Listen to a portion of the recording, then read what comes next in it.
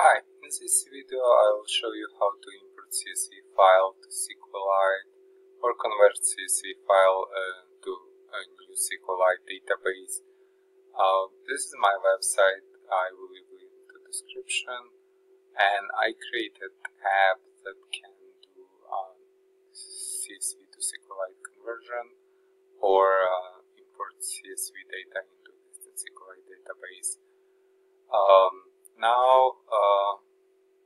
To download the app, I'll double click on the download button to start downloading process. Now I click on downloaded archive, double click on MSI and click on more info. Now I'm getting this screen because I'm not registered publisher. You can see publisher unknown.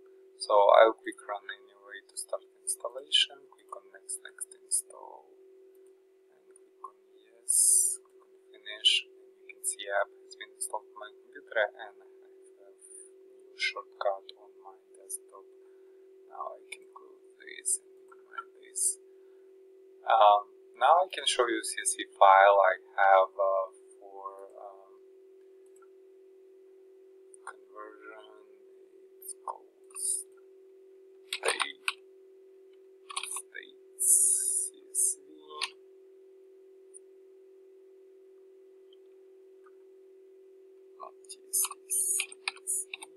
Yep, this one. Double click on that, and basically it's a CSV file with first row containing column names, and then there are 50 states in this file, and I want to convert it into Sqlite database. Now to do this, I will double click to launch my app,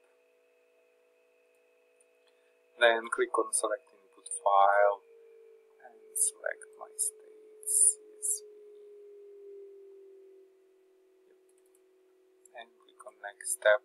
If first row of my file because the first row of my file contains column name, I will leave this check.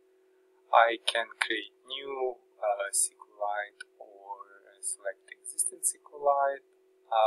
I will just leave a new Sqlite, click on next step, and on third step I'll click run to start conversion. It will ask me name of the file. This name is okay, I'll just click save, and you can see that states created, 50 rows imported, so it's table states created and 50 rows imported and all saved into Sqlite. Let's go and open this file. Yep. I think it was on the previous screen. Yep, this one. So I created also Sqlite viewer. It's kind of like app that shows contents of Sqlite database, and there is only one table. I can switch tables if I want, and I can see all data is here. Now let's do the same thing but slightly different. Let's clear this, select different file.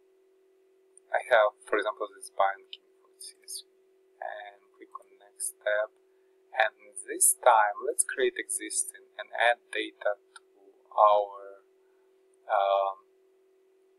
to our database that we already created, right? We can add and I can select like more CSV files, and they all will be transferred into tables into this file.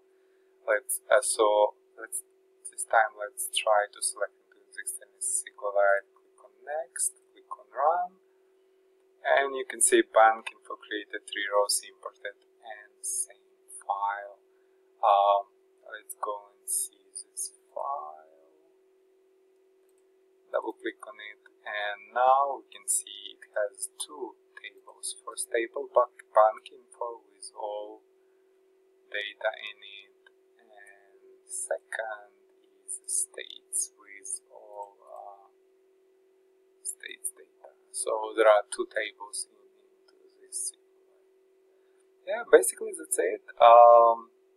please give it a try and let me know if this app works for you.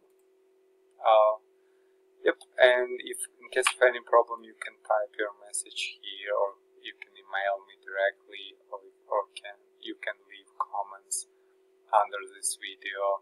And also I will leave a link to the app and to viewer in the comments under this video. Yeah, that's it. Thank you.